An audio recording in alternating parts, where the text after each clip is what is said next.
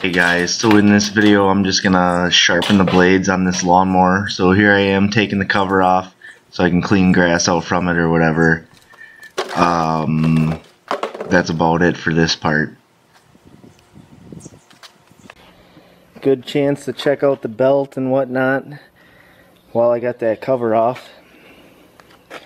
But only got one blade off so far. So pull the other two off quick, and then once we got those off, sharpen them up, throw them back together. Oh!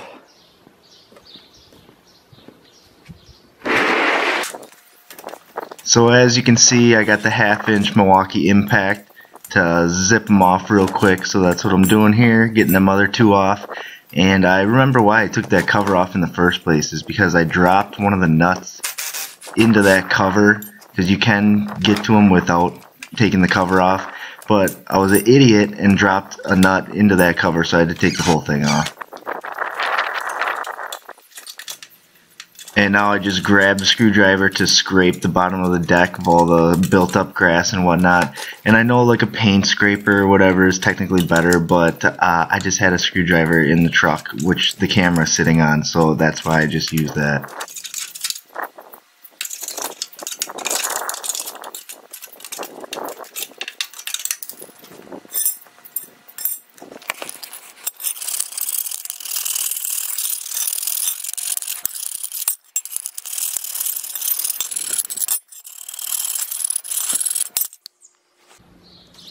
Okay, we've got all three blades off and scraped up. Sat out in the rain yesterday, but oh well. They're not too bad, but could use a sharpening. Got the bottom of the deck scraped off. That was pretty bad. Not as bad as some that I've seen, but she's all cleaned up under here for the most part. So sharpen them up now. So as you can see, I'm using a cutoff disc on an angle grinder to sharpen these in a vise.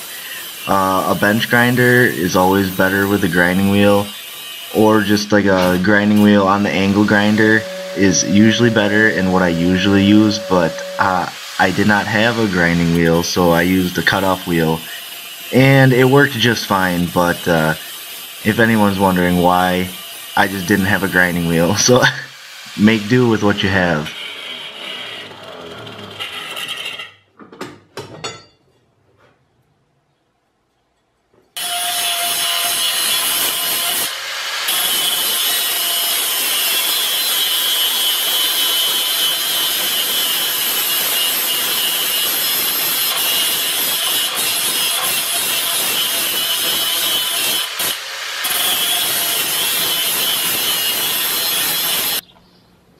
Okay, got them all sharpened up.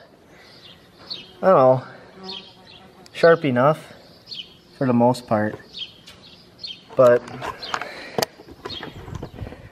I'm sweating. It's warm out, that's for sure. Alright, I'm going to put them back on, put it all back together, and then we'll test it and it should be done. So as you can see here, I'm going to start the bolts with the blades back on by hand, as you always should, so you don't cross thread anything and whatnot. So that's what I'm doing here, and then we'll tighten them down with the impact and it'll be ready to go.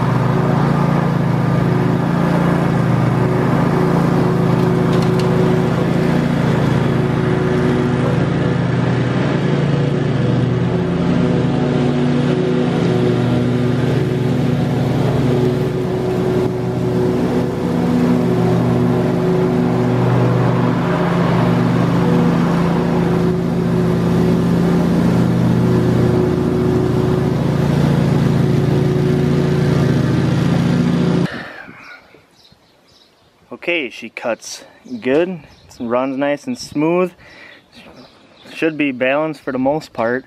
I mean, I obviously don't have a blade balancer, but I tried to keep them as even as possible. But it runs smooth, cuts good and even. Check it out. Can't really see, but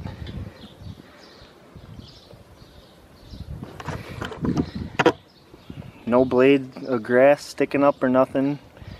Grass isn't that long because it hasn't rained too much this summer, but yeah, she'll be good to go. So here's the final product of the whole lawn mode.